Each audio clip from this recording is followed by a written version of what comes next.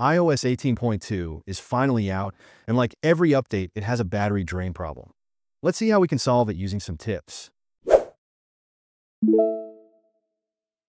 First of all, if you have noticed that your iPhone uses more battery than it should, Apple advises you to wait a few days and do nothing, because the first few days after the update, the phone has a lot of background processes.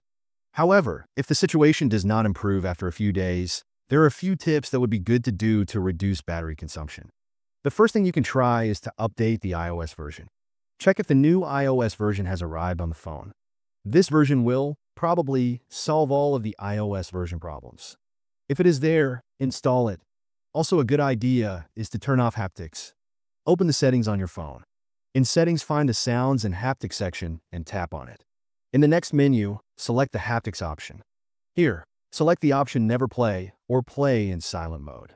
In this way, you can reduce the consumption of your battery because vibrations have a lot of influence on the consumption. The next thing we will adjust is the screen distance.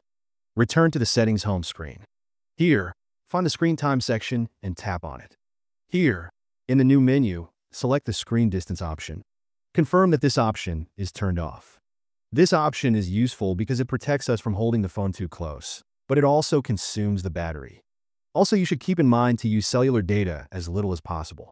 Use Wi-Fi whenever you can. That's all for this video.